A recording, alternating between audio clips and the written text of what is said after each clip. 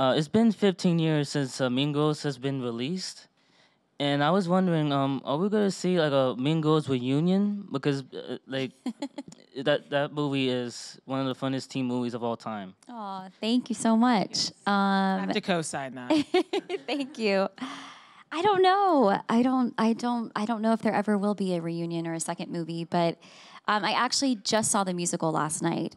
It was so good. I was so impressed.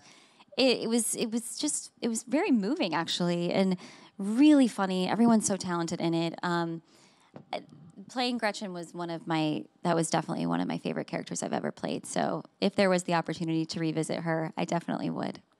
How often do fans come up and ask if your hair is full of secrets? Every day. Yeah, I was gonna say like, and it is kind of big today. It is a little. I mean, you're a Southern girl, so that's like, why not? Yeah, I posted a picture on Instagram not too long ago, and it was like, I think I said, yeah, it was full of secrets from the beginning. I mean, my hair, just big hair.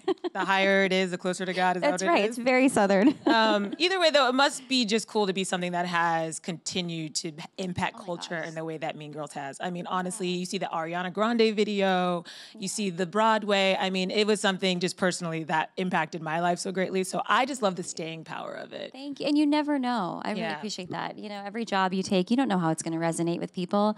Tina had obviously written an amazing script, the most talented woman. Mark Waters is an incredible director.